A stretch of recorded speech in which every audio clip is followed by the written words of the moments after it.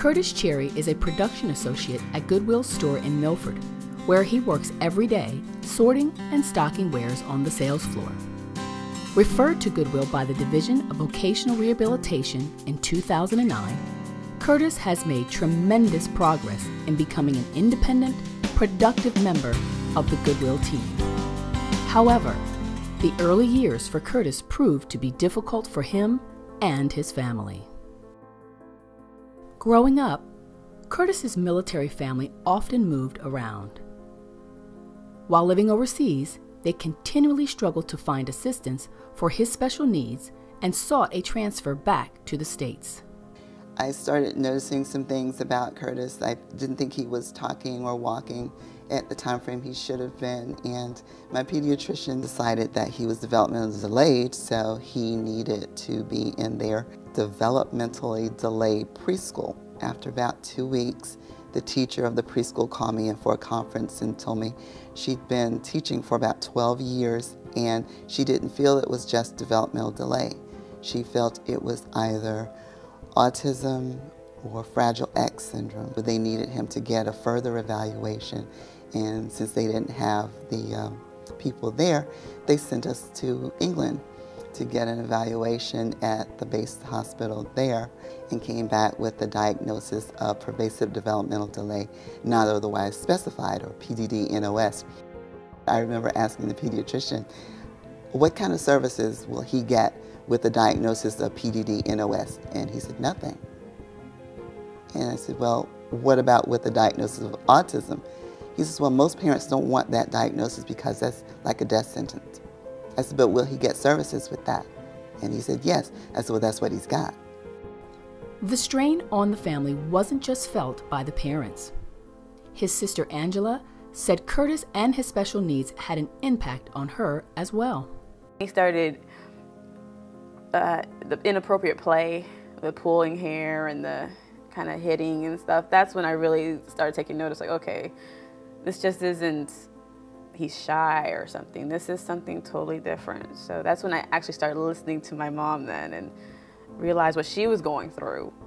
Finally, they were granted the transfer that they had been hoping for and ended up in New Mexico. Still, the help that Kurtis needed wasn't close by. We ended up being stationed in Clovis and having to travel 4 hours at least once or twice a month so he could see a developmental pediatrician, a developmental psychologist. Through it all, the family stuck together and eventually moved to Delaware, where they began to find a sense of peace. That's when things began to change. As a young adult, Kurtis tried working other jobs without success, until he started with Goodwill.